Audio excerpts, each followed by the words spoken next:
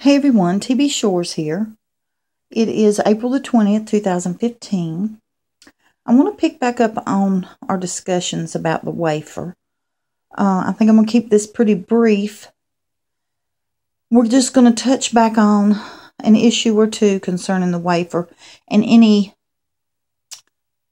any areas concerning the wafer that we've not discussed. As it comes up in future videos, we will flip back to the wafer and discuss things such as how we see it as the seal.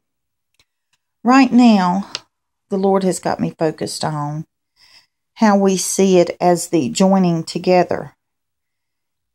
If you recall, whenever we looked at the unleavened bread, as it is used in communion, we discovered that it means a joining together of minds or spirits. And then over here in this other definition, we get a similar definition going on here with this fastening together. And if you remember, we discussed how a wafer is used in woodwork to take two pieces to join them together as one. And that is what the Lord's got us focused on. He's also took me back to Exodus, where we see Adam and Eve becoming husband and wife, and how they become one flesh as God intended for husband and wife. And we all know the Bible teaches that the mystery of Christ's relationship to the bride is seen in the relationship between the husband and wife.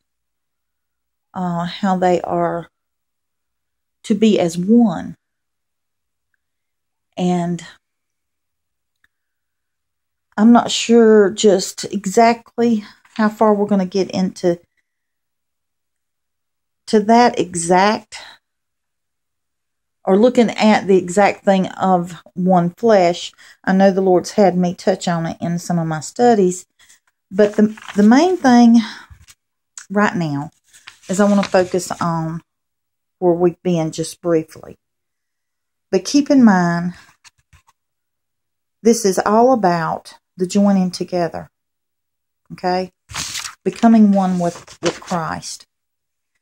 And if you recall in the last video that I did on the wafer, we looked at how the unleavened bread is used in the afikomen.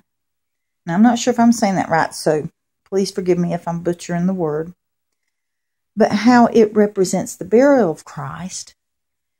And then the Lord had taken me back to the scripture in Matthew 27, where he originally showed me how that, based on these scriptures of the burial of Christ, we see a picture of the bride and her linen and her being sealed away in a secret place or a chamber, and how she is hidden in the rock, which our rock is Christ.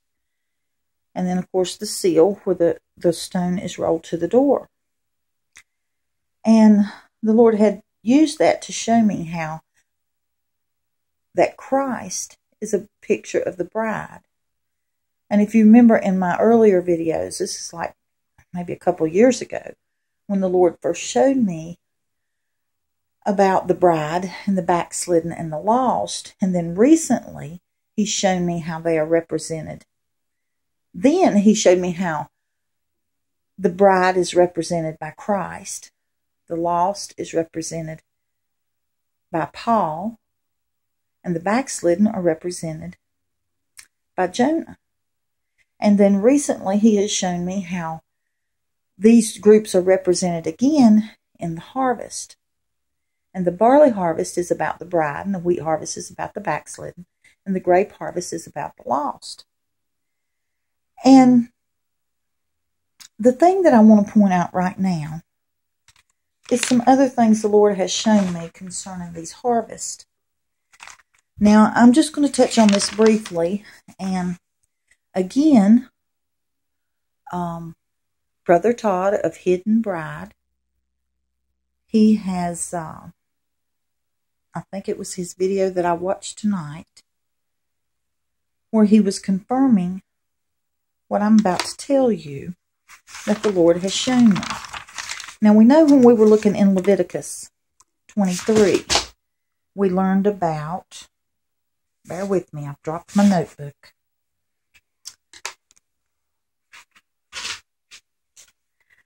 We learned about, with the harvest, how that the barley and the wheat are the grain harvest, and they represent the church, because we've got two groups in the church.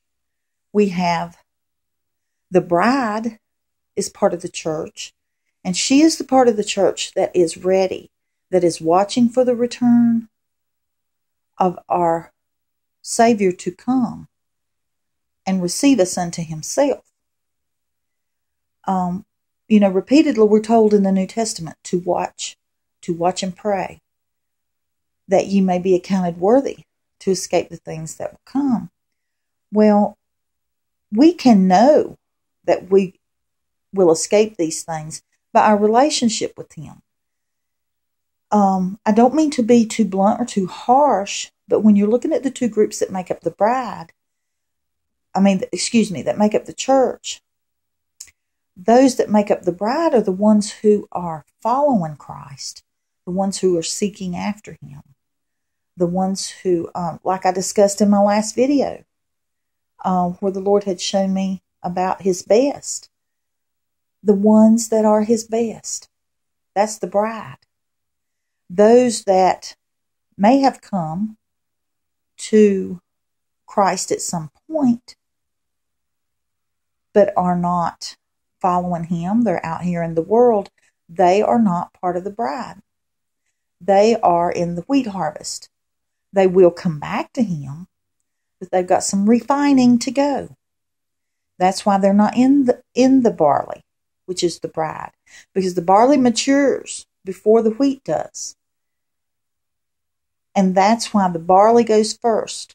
And the Lord, it just seems so perfect that he represent this with the grains concerning the church, because it's clear to see how that matures spiritually, that is matured when he comes, will be harvested first.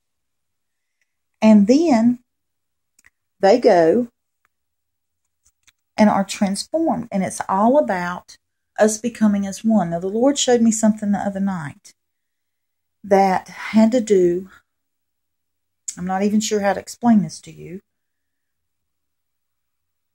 but he showed me it was kind of like a dream,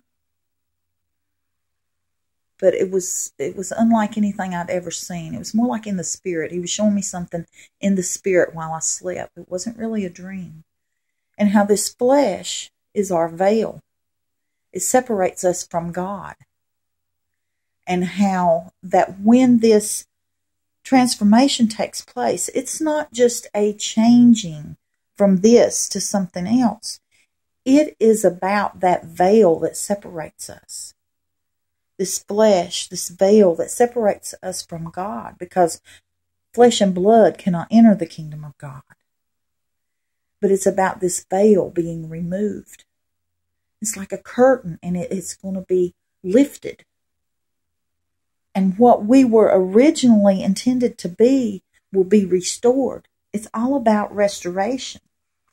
Restoring us back to our former standing with God, and restoring creation back to its former glory. Everything being restored back to its former glory with God.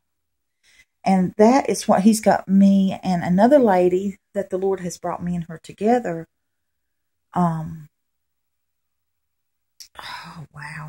Working on some things for him. And it's all about everything being restored back to its former glory. We will be restored back to our former glory, which is like him. I know some of you are going to say, you stepped over the line this time, Teresa, but no, I have not. I know what the Lord has shown me. we are going to be glorified. Scripture teaches us that we will be like him. Read your Bible. It teaches us we will be like him. I don't say that in a prideful way. I say that in an astounded way. When the Lord hit me with this, showing me this in the spirit the other night, and it was while I was asleep. When I woke up, I cried. I cried when I realized the depth of what he had shown me. And he's revealing even more things to me. And the lady that the Lord has me working with right now, her name is Lou. The Lord works through her in a way that just absolutely leaves me in awe. But anyway, he's got us working together on some things, and it is just totally amazing. And it goes back to what he showed me in the spirit the other night about this veil is fixing to be lifted from us, and we will become as him. The thing I wanted to get back to with the harvest that Brother Todd had confirmed again tonight, I think he said this before, but as we look at the feast, in Leviticus we see the Passover, we see the Feast of Unleavened Bread, we see the Feast of First Fruits, and I'm thinking the next on the list is the Feast of Pentecost. Well, Pentecost, if you look in the New Testament, we know that Pentecost was when the church began. That is when the church age began, was on Pentecost. The Holy Spirit, Christ had ascended. 10 days later, the Holy Spirit came down, and the church age began. And I don't know if any of you watch J.D. Farag. I won't say that I always agree with him, but he is speaking many truths. I enjoy watching him because he really brings to life the events of this world and prophecy and how they mesh together. But the thing that caught my attention was a couple of weeks ago, he had a video and he spoke of this very thing. And he was speaking about the feast. And the Lord had shown me how that Pentecost was when the Holy Spirit came, and Pentecost, it's like the Lord just put it in my spirit. Pentecost will be when the Holy Spirit leaves. But I didn't know how I was to explain that rather than saying the Lord just showed me. He just put it in my spirit. And people want more than that. They want something to put on that they can say, okay, because. We know that because. Okay. So what J.D. Farag was pointing out was how that we had been through these feasts.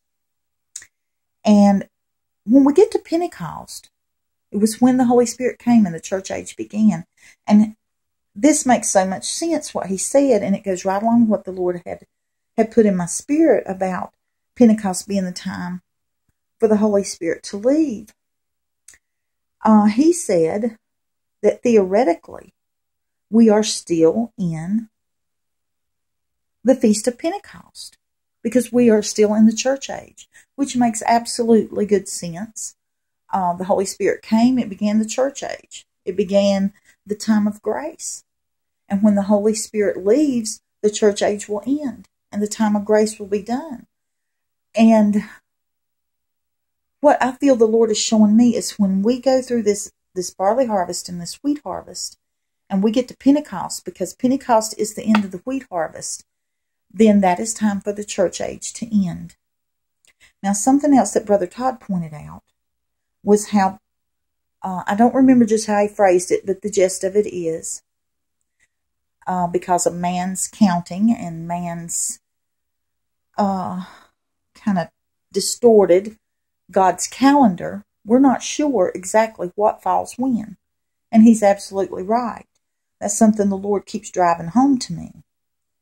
The dates that are on the Hebrew calendar, I mean, they are set. You can print it off. I mean, it's set. And you know,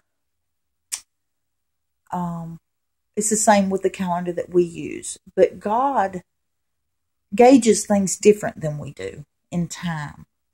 So we have to take that into consideration when we're talking about the things of the Lord. I'm going to cut this off right here and start another video. We'll pick back up on this when I come back. I love you. Bye-bye.